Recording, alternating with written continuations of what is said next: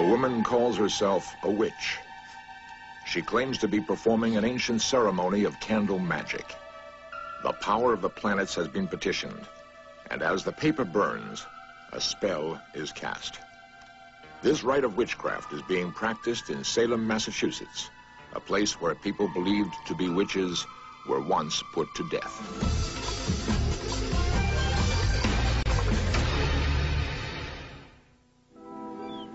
Salem, Massachusetts is richly endowed with history and culture. For most of us, it is still best known as the site of America's witch trials. The past has left a permanent mark, and Salem has come to embrace the witch, at least in some respects. The witch is the town's symbol, and also a constant reminder of a reign of fear and terror. The witchcraft hysteria of 1692 actually began here, in the neighboring city of Danvers. It was once called Salem Village. Dr. Linda Caporal is a social psychologist.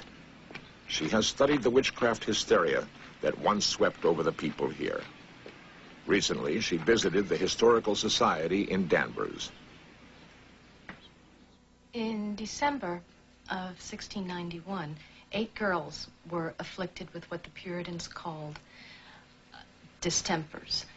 These were characterized by delusions of one sort or another, by severe convulsive fits, by odd gestures, and disorderly speech. The girls were examined and judged to be possessed. Several months later, accusations of witchcraft were made, and these were taken quite seriously by the community, and we have the beginning of witchcraft trials.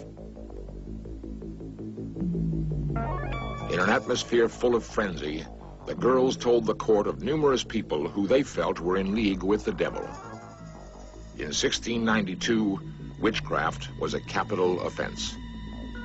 At the end of the Salem witchcraft trials, 20 people had died. Nearly all of the victims were hung here, on Salem's Gallows Hill, now an old and deserted playground.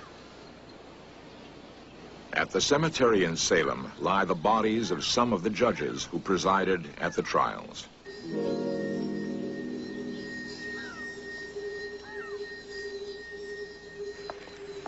Despite its terrible history, witchcraft now thrives in Salem. Meet Laurie Cabot, the city's official witch. People commonly believe that witches are the exact definition of, that Webster's dictionary holds. And it says that a witch is an ugly old hag who cavorts with demons and devils, or makes a pact with the devil in blood. People also believe that witches probably drink blood and eat babies, and of course that's not true. The word witch comes from the words magus, magi, and the Greek word magi, which still means witch today. And the word witch, it means wise person, or seeker of knowledge, basically. In the center of Old Salem stands a shop called Crow's Haven Corner. It's a kind of sorcery boutique, which was opened by Laurie Cabot. It has become a popular gathering place for those who claim to be witches. Well, how's everybody doing? Very good, very good. Hi. Hi, how are you? Good. Listen, did that shipment of tarot cards come in? Yes, it did. It's in the back room.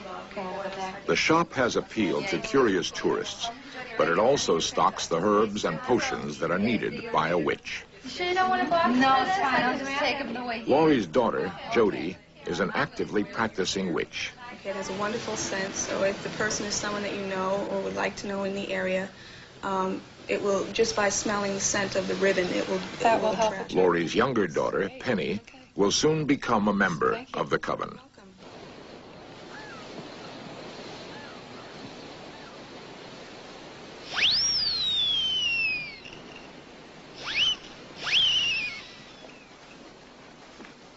Laurie's coven has gathered to initiate a new witch.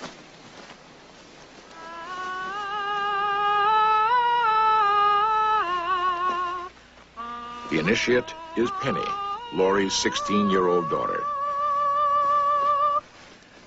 This rarely photographed ceremony is based on ancient rites. Today, it is an amalgam of many different practices gathered over the centuries and adapted to modern times.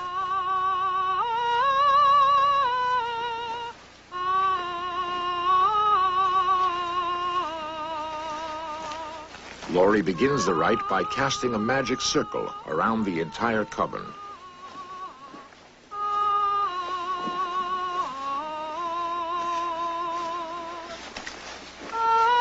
Each witch is then anointed.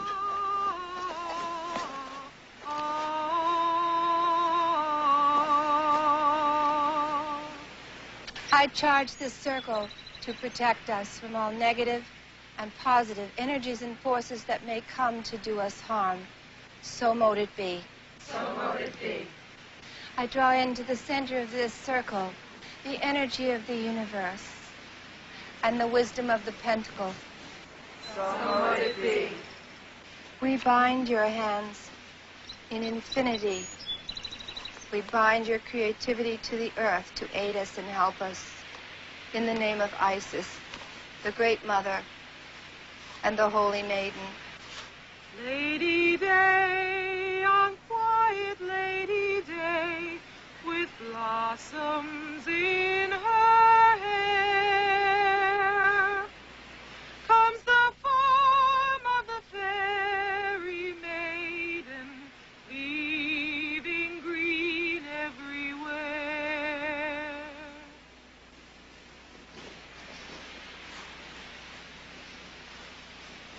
I charge you, Penny Cabot, witch. I give you the wisdom of the universe. We give you the responsibilities of creativity, fertility, and all wonderful and good things to the earth. So mote it be. By her mother's declaration, Penny Cabot has become a witch.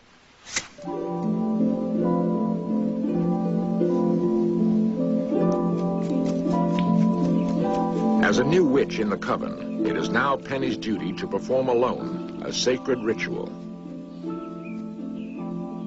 In a forest not far from Salem, Penny gathers the tools to cast a spell.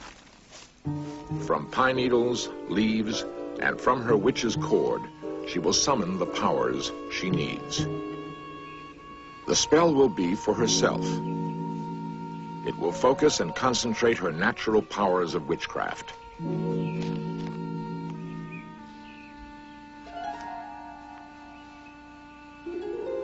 Her wand is a branch she has found. With it, she scribes a circle that she hopes will harness the Earth's natural powers to strengthen and protect her. Today, in Salem alone, at least 400 people call themselves witches. All are active and deeply committed. Being a witch to me means being more aware of your surroundings, being able to use more of your mind and make the life around you work more for you and to help other people. I became a witch because my goal in life is to raise my consciousness, and it's a tool to do that. I'm a witch because it'll better myself and the people and animals around me.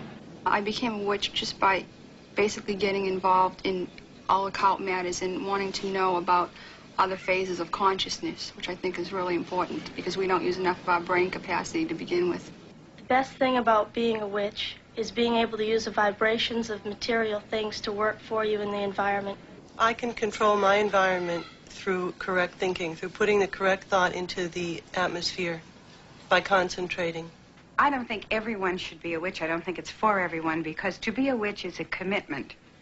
And to commit yourself, you have to spend a good deal of your life studying, learning about the world around you, various things. If we do healings, we have to know about anatomy. You have to be willing to make that kind of a commitment, and that's not for everyone. For Laurie Cabot and the members of her coven, witchcraft is not an idle interest. It is an integral part of their lives. At 6 a.m., most of Salem, Massachusetts is still asleep. For Laurie Cabot, it is the time when the day begins. For Laurie, witchcraft is not something dark and secret. It is power and a knowledge to be shared. She does so every morning for a Boston radio station. It's Laurie Cabot's daily Witch Report. So let's find out what's happening out there, cosmically speaking, with the Good Witch of the East, Ms. Laurie Cabot. Good morning, Laurie. It's Friday, June 20th. Good morning, everyone. The moon is in Libra, and the emphasis is on good manners, consideration, and tact. Venus, Saturn, and Neptune are harsh today, so hurt feelings are bound to happen. Just bliss out and fantasize a lot and wear rainbows. This is Laurie Cabot, a good witch from Salem. Remember, every ending is a beginning, and for all of us, this is law. Where we enter in, from there we must withdraw. Bye-bye.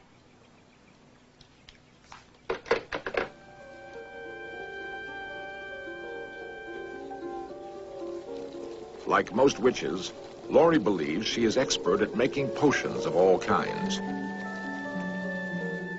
When the potion is nearly done, she imbues it with her own power. This potion is for protection and meant to be rubbed on the skin. I charge this potion to protect me from all negative and positive energies and forces that may come to do harm. So mote it be. The potion is a pungent mixture containing sea salt, vervain, frankincense, myrrh, and wolf's hair. 3 times a week, Laurie travels to the nearby city of Marblehead. The purpose of her trip is not to practice witchcraft, but to teach it to interested students. Welcome to Witchcraft 2 class. This is the class that you're going to learn about witch tools. It's our most exciting class, of course. It's fun to learn about mixing potions and about magic wands that everyone thinks is so frivolous. Now, the magic wand varies extremely. This is sterling silver. It has the pentacle on the top. We have potions, and we know potions are organic perfumes, and we're going to learn how to make a potion for every sign in the zodiac. We're going to also learn how to make our own little spell kit. This is a healing spell. Orange for Mercury, that's to aid healing. In here is something very simple. This is sea salt, and this is going to prevent illness. What we're going to do is teach you the culmination of all these things so that you can put them together and actually perform or put a spell together and do your magic and use your energy and your power to heal or to change things, maybe change the weather. These are very important tools for you. June 21st for most of Salem marks the beginning of summer. For witches, it is a high holiday, a time for celebration and worship. It is the summer solstice. Laurie Cabot conducts a magic circle with her coven. I charge this circle to protect us from all negative and positive energies and forces that may come to do us harm. So mote it be. So mote it be. On the solstice, we draw in the energy of the sun and Jupiter into this place. We allow it to circulate in this circle. So mote it be. So mote it be.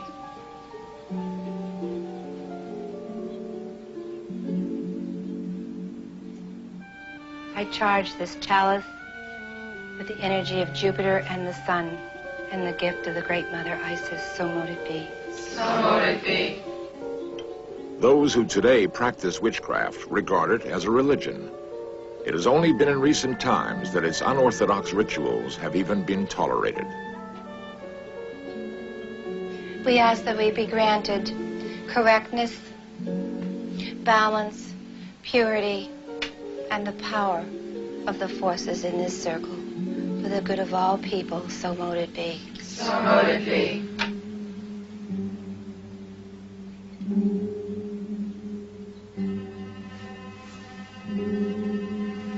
We now hold this energy within our bodies. The witches now form a cone of power, uniting and concentrating their energy. Finally, the magic circle is uncharged.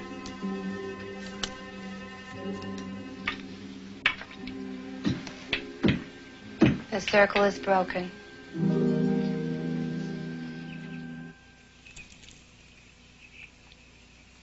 If Laurie Cabot had practiced witchcraft in colonial Salem, she most certainly would have been hanged. In the 17th century, spirits, devils, and demonic possession were thought to be very real. Witches were believed to be the human servants of evil. Even so, what was the reason that Salem Village suddenly fell into a violent episode of witchcraft hysteria? Dr. Linda Caporal has carefully developed a new and compelling theory. Since the time of the Salem trials, there have been numerous explanations as to the causes of the crisis. And these explanations include that there was mass hysteria, that there was fraud, that the girls were play acting, and that they falsely accused people. Another explanation is that there was indeed witchcraft in the neighborhood, that the girls had been involved with it and became mentally ill as a consequence of their guilt. These explanations are not really adequate because they don't address the originating causes of the symptoms, which first caused the Puritans so much concern. I think that the original causes of the girls' behavior, and behavior was what started the crisis, was eating contaminated bread, and that the bread is contaminated with a parasitic fungus known as ergot. Ergot is a fungus which grows on grain, most especially on rye, and it has a number of potent pharmacologic agents in it, especially one called isoergine, from which LSD is derived. Was the Salem witchcraft hysteria the result of demonic possession or of a then unknown form of chemical poisoning? The symptoms that are alluded to in the trial records are pinpricking, choking, disorderly behavior, convulsions, hallucinations. These are all the kinds of symptoms that you would expect from convulsive ergotism. Was this the devil loosed in Salem in 1692? Today, the people of Salem seem, at least, to tolerate their witches. And the public practice of witchcraft is taken in stride. Laurie Cabot claims to have the power to radically change the weather. On the waterfront of Salem, she gave it a try. I call on the Archangel Uriel to come and do my bidding. I call on the Archangel Gabriel to come and do my bidding.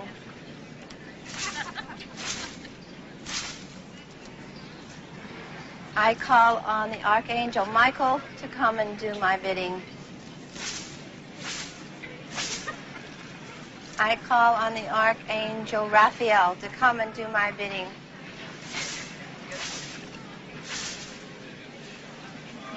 We ask that this be granted. The weather did change a little, but no one seemed to mind. I don't have any objections to witchcraft in Salem at all. I enjoy it. It's good for my business. I don't have any objection at all. I think if they want to practice witchcraft, they should be able to. I think it's great that they're doing their own thing. The witchcraft stories that go around here draw a lot of people in. Well, it's clear that in the Bible, the witchcraft is condemned. And the people who are practicing it are not condemned if they're willing to give it up later. But I feel like they're just postponing the fullness of life they might enjoy if they look to the true source and not just playing into the devil's hands, which they're doing whether they're conscious of it or not. All the witches in Salem don't give us any problems. They're very law-abiding. People often ask me, do you think the witch trials are over in Salem, or could witches be persecuted again? And I have a feeling because of our lack of education, there's a possibility through people's belief systems that it could happen again if we do not educate ourselves well enough. People need, excuse the expression, scapegoat. somewhere to put their anger and their unexplained happenings. But if they really knew what we know, it could never happen again. We don't intend it to happen. It won't happen to the witches of Salem. I can guarantee you that. Despite the horrifying past, witchcraft in Salem is alive and well and determined to survive. The witchcraft hysteria that swept through Salem nearly 300 years ago ended as quickly as it began. Many of the accusing girls made poignant public apologies, and Massachusetts became the first state to remove witchcraft from its catalog of capital offenses. Perhaps the worst of all demons and devils are ignorance, intolerance, and fear.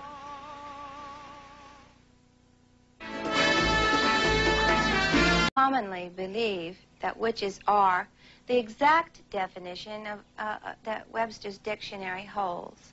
And it says that a witch is an ugly old hag who cavorts with demons and devils, or makes a pact with the devil in blood. People also believe that witches probably drink blood and eat babies, and of course that's not true. The word witch comes from the words magus, magi, and the Greek word magi, which still means witch today. And the word witch, it means wise person, or seeker of knowledge, basically. In the center of Old Salem stands a shop called Crow's Haven Corner. It's a kind of sorcery boutique, which was opened by Laurie Cabot. It has become a popular gathering place for those who claim to be witches. Well, how's Laurie doing? Very good, very good. Hi, how are you? Good.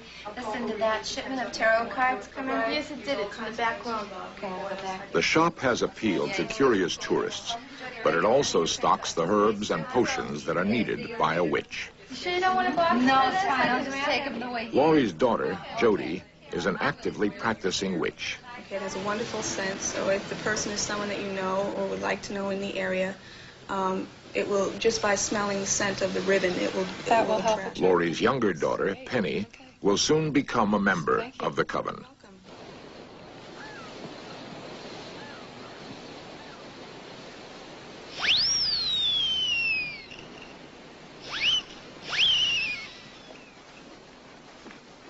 Laurie's coven has gathered to initiate a new witch.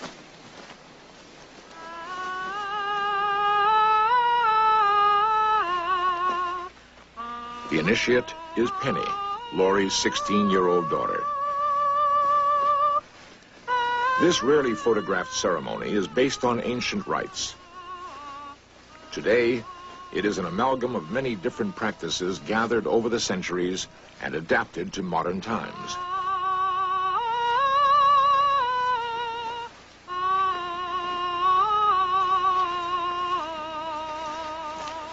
Laurie begins the rite by casting a magic circle around the entire coven.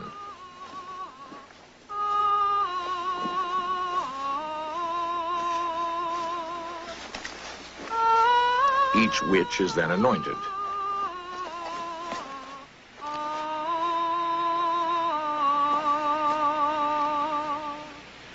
I charge this circle to protect us from all negative and positive energies and forces that may come to do us harm.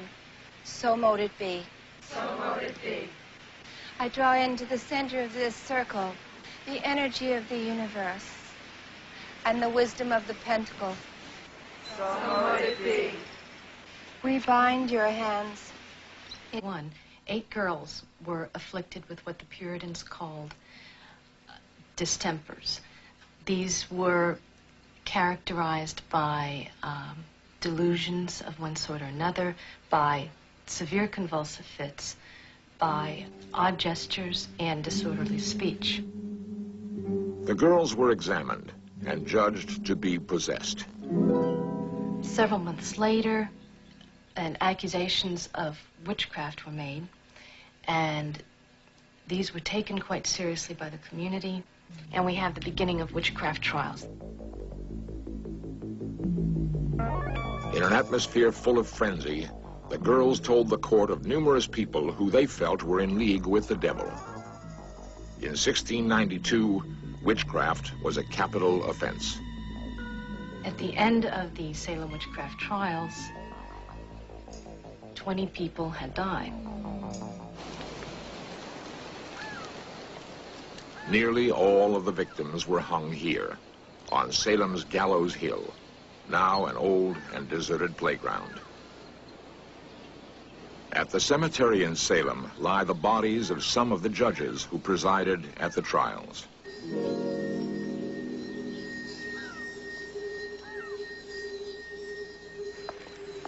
Despite its terrible history, witchcraft now thrives in Salem. Meet Laurie Cabot, the city's official witch. People call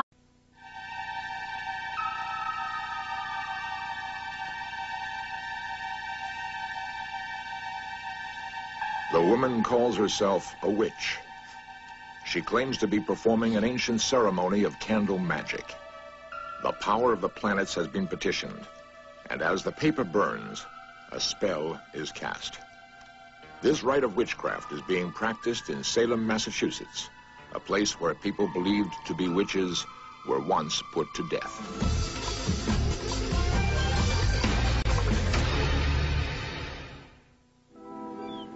Salem, Massachusetts is richly endowed with history and culture.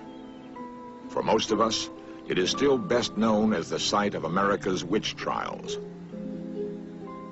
The past has left a permanent mark, and Salem has come to embrace the witch, at least in some respects. The witch is the town's symbol, and also a constant reminder of a reign of fear and terror. The witchcraft hysteria of 1692 actually began here, in the neighboring city of Danvers. It was once called Salem Village. Dr. Linda Caporal is a social psychologist.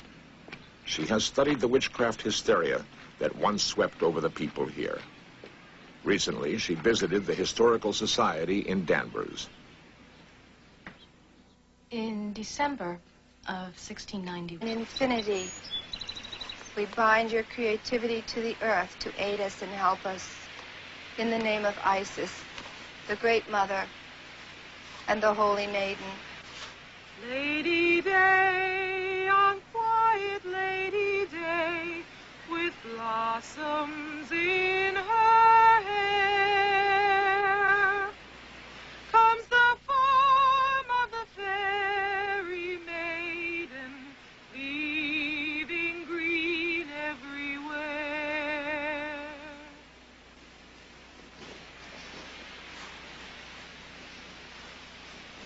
I charge you, Penny Cabot, witch, I give you the wisdom of the universe. We give you the responsibilities of creativity, fertility, and all wonderful and good things to the earth. So mote it be. By her mother's declaration, Penny Cabot has become a witch.